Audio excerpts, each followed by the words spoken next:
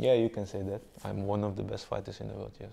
That's why I tell people all the time, if you have a dream, how bad do you want it? You know, how bad, it's just the question, how bad do you want it? There's a simple question you have to ask yourself, how bad do you want it? To train and focus on the training and focus on the fight, that's it. For the guy that's above me, you know, I'm the guy that is above. Immortal is also mindset, you know, you have to think that you are unbeatable. If you're gonna give everything, or you're gonna say, no, today not, then you don't really want it, you know. If you're gonna say like, no, today I don't want it because I don't feel like it, you know, then you don't really want it because, you know, positive energy, that's my mindset. And I'm the underdog like for my whole professional career. So I'm used to it, you know, the pressure is not on me, it's on him. If you do it today, maybe tomorrow you get the opportunity, or maybe the next day, the next week, that you're unbeatable. And if you keep that mindset, you will become a stronger person, I think. You know, you have to keep believing in that dream, and if you do that, yeah, one day you reach or not, but you can say you tried. You know, for me, a fight is a fight. Everybody around it, they are gone when we are inside the ring, so. My name is Regian Eersel. I'm 30 years old, I'm from Suriname. I live in the Netherlands, and that's me. Yeah, the change from Suriname to the Netherlands was like, you could say I was like a little depressed for me as a child. You go from hot weather, a nice food, your own people, to a country with very cold weather, different food and different people. And in the beginning, I threw up very often because my body couldn't take the food. The Dutch food, and yeah, when I used to play outside, you know, in Suriname, and I started playing outside in the Netherlands, but my body was not used to the cold, you know, so it was a hard time for me as a child. I think so. I think it was like the beginning of me getting used to hard times, you know, and how do you say that? Like development to the environment, you know, and yeah, I think so. It helped me a lot, I think. Yeah. Oh yes, yes. Yeah, I walk on the street. I came from school. 4 guys assault me, and yeah, I fight back, of course. But yeah, 4 against 1 was not, yeah, you know, and I get punched also. And I came home. I told my parents, of course. My dad go outside, looking for the guys with me, you know, like, but we didn't find them. But then he said like, okay, maybe it's better if you go on a martial arts sport, you know, so you can defend yourself. And no, for me it was the other how do you say, the other side of of that feeling. For me it was like, because when they run away, because I get punched, but while I get punched, I saw the guys clearly, you know, like the feeling that I was getting mad and more mad, you know, and the moment they start running away, I was getting up and I was like, ah, man, I want to punch these guys so bad, you know. And also when my dad, I told my dad, you know, when I came home, and he started, yeah, no, come, we go outside, we take the car, we go look for the guys. And at the moment I was also angry, like, yeah, I will find them, you know, we could have punched them, but we didn't find them. But yeah, you know, yeah, it is what it is. You need to find ways to be more comfortable in the street and to like avoid that kind of situations, you know, because they were triggering me in the street, you know, throwing pencil at me, and I was like, hey, what you doing, you know? And you know, when you're in that kind of situations, better don't say nothing, just walk away, you know. And I'm that guy, used to be that guy that go like, what you doing, man? Well, you know, what's up? And you know, 4 against 1, yeah, it's not gonna work, you know. So yes, it's now been like 15 years that I'm here at Sityodtong, and for now it's just a family, you know. My trainers are like, you could say, my second dads, and you know, you're building the bond in the years. You know, you have that special connection because, yeah, I'm going to fight, but I'm not going to fight alone, of course. They are supporting me, they are in the whole training camp with me. They see my pain, they see my suffering, they see my sweat, they see my blood, they see everything, you know. So it's a special connection, and yeah, it's like a second family. I was angry, yes. Yeah, aggressive, you could say aggressive, yes. And then did you come to Sityodtong Yes. with that kind of mentality? I come with that kind of mentality to Sityodtong, yes. And my trainer just started laughing at me because I come inside the gym, I said, hey, I want to fight, you know, just like that. And he started laughing at me and said, listen, you come here every training for 6 months, then we can give you a fight. So I did, and my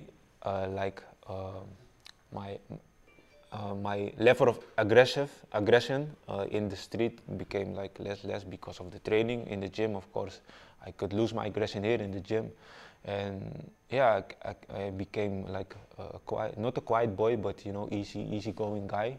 And 7 months later, I had my first fight. Being an underdog, does it piss you off or does it make you better? No, it makes me better. It pissed me off also, but I don't care, you know. You know, for me, a fight is a fight.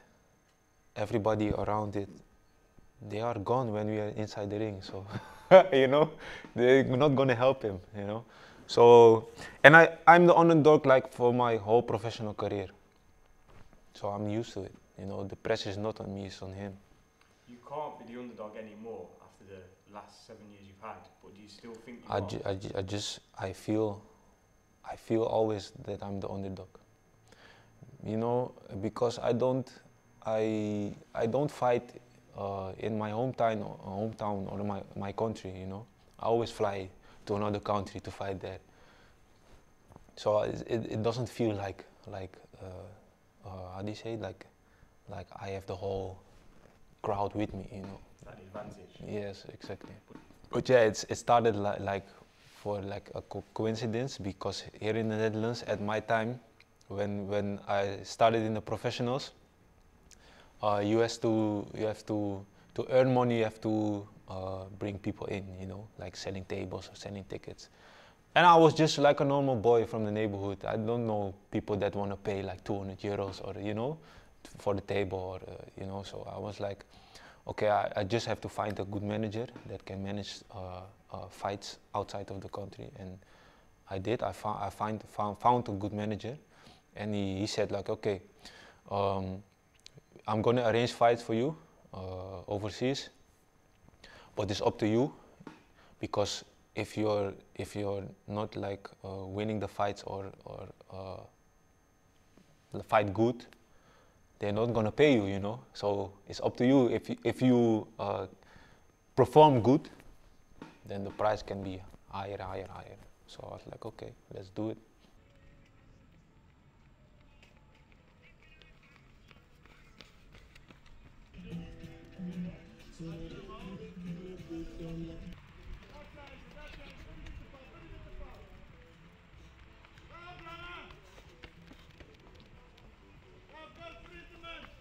You know, with the Smoking Joe fight, Yeah. I heard you say, because he was a lying champion at the time, Yeah. you came out to the 5th and you said, I know I've got to knock him out. Did you believe that you had to knock him out in the 5th? Yes. Rules in the locker room. Want to be my commands all the time, fix those all the time. If you want to touch gloves, do it now. Good luck to both of you. Regian Eersel, certainly a much larger opponent for Smoking Joe, no matter what. But if Smoking Joe is on form here tonight, well, you are going to see devastation. Yes, Rhythm. because my back at the time, Sergio Wilson was in my corner, and he already told me like, listen, if you don't do anything special now, you're gonna lose, because he's the champion, you know, and they don't gonna give you the win. He's the champion. You fight in America. He's the champion of the organization. So I know I have to do something, and I knew in the first round I had him with the high kick, but it came on his chest. So I knew, okay, with the high kick I have to aim higher, because his hands were dropping when he avoided the punches. And I knew, okay, I just need one moment to throw it, and I just waited, you know. I mean, that's just world class. Oh, he caught him! He caught him! It's over! That was a walk-away KO with that head kick. He felt it land, knew he hit the sweet spot, and it was done. Wow. Yeah, I just waited. At the left kick, throw this for distraction. His head goes to the left side, and I throw the high kick. The fight was tough, yes, but you know what was tougher though was the weight cut. Yes, because the fight was on 72 kilos, and I usually fight on 77, 80 kilos. And the funny thing was, a week later I had a fight on 80 kilos in China. So, like, I got the fight for China first on 80 kilos. So I was gaining weight, you know. I started trainers camp, I was eating, you know, just normal. And then suddenly my manager said to me like, hey, you want to fight 1 week before in America against the champion? I said, yes, of course, why not? He said, okay, but the only thing is it's on 72 kilos. I'm like, fuck, man. So I said, okay, let's do it, you know, because if I win from a champion, you know, and that's good for my record. So I was like, I was 79 kilos and I had to drop down to 72 in just 2 weeks. How did you even do that? Yeah, it was crazy. I didn't even know how I did that, but I did it, and it was hard. The weight cut was hard, and then I fought 5 fucking rounds against a Thai, and I won the high kick, and yeah, I beat the champion. And the next week I fought in China on 80 kilos, and I came there in the weigh-ins with my bread.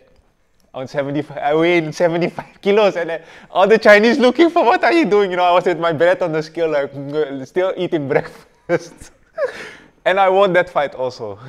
So in a space of a week? Yeah, 1 week. Yes, I fought. I think Smoking Joe. I fought on Saturday. I came back to the Netherlands. I had injury on my left shin. Then I flew Wednesday. I flew to China, and I fought that Friday. When I became professional, I started thinking like, okay, we have to use a logo, you know, that people are gonna recognize me. So then the movie 300 came out. So in the movie you have the army, the Immortals, the Persian army. So I think, okay, this is really cool, you know. So I started using the mask on a t-shirt. Then when I started working with my manager, he told me like, why don't you buy the mask and put it on? I'm like, you know, I'm not gonna put a mask on for what, you know, I don't. He said like, nobody knows you. You're not fighting in the Netherlands. You already, you fight outside the Netherlands, you know, so nobody knows you. And when you do it, the people gonna love it. I'm like, first it was in America, then I'm like, nah. Then we were fighting in China. Then he said like, here nobody knows you. Just do it, you know, just do it one fight, you know. Then I bought the mask online. We fought in China, I put it on. I came up, the Chinese people went crazy. Yeah, take the phone out, you know, start filming. I'm like, okay, this works. And yeah, since that fight, I'm using the mask. Yeah, I think winning the second time from Nicky Holzken. An all-Dutch affair, Regian Eersel and the natural, Nicky Holzken. South America, very small nation to produce some great kickboxers like Remy Benjaski. Good inside leg kick from Regian Eersel. Eersel wants to get airborne with the knee. Running forward, he looks so dangerous, Eersel. He's such a big unit. Overhand right, left hook, right hand again, a high knee. Here's the combination, here's the aggression. Jab to the body, uppercut. Regian Eersel comes forward, there's the jumping knee, and another knee.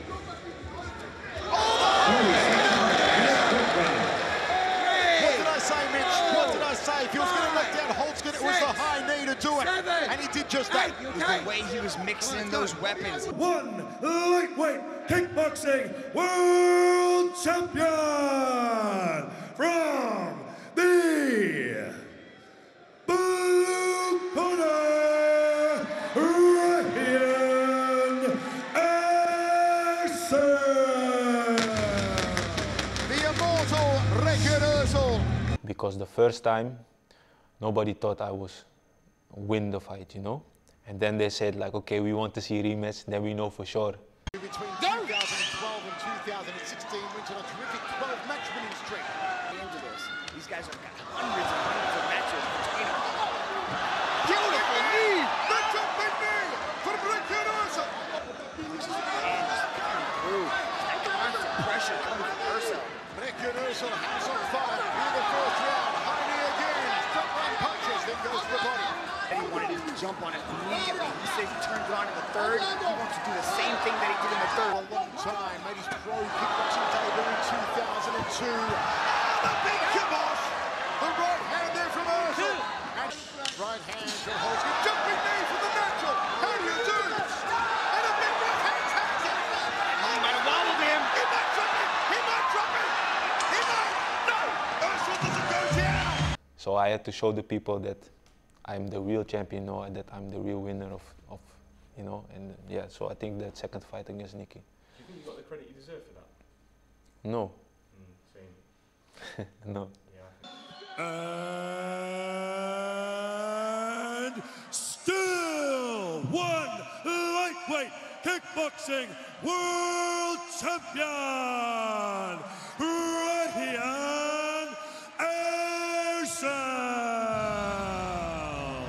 A moment of respect between two classy individuals, two outstanding warriors. But then I beat Nicky Hosken. I came back to the Netherlands. Only one local newspaper interviewed me. Then I beat him the second time. Again, one local newspaper.